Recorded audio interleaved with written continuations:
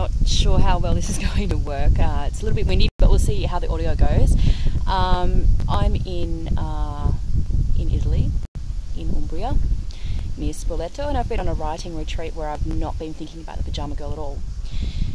Until a party we had a few nights ago where I met some locals. Actually, I was introduced by an Australian and mentioned what I was writing about, and learned that there's actually an Italian word that specifically means the murder of a woman.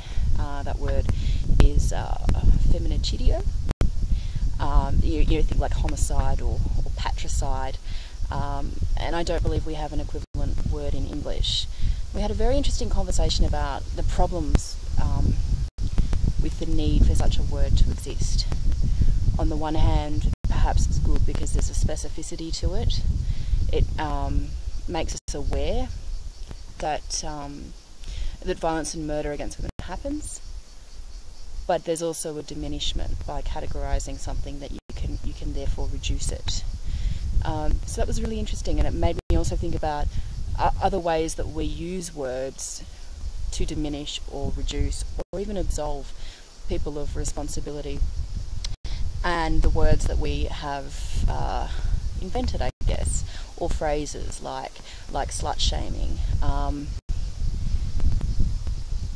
I wonder if there's a way I can incorporate that into the play somehow.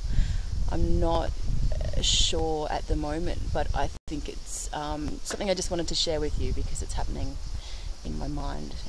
The back of things, it may not be something that you'll see in the play, but it's certainly there for me. Anyway, I'm off to do more writing of other things. See ya.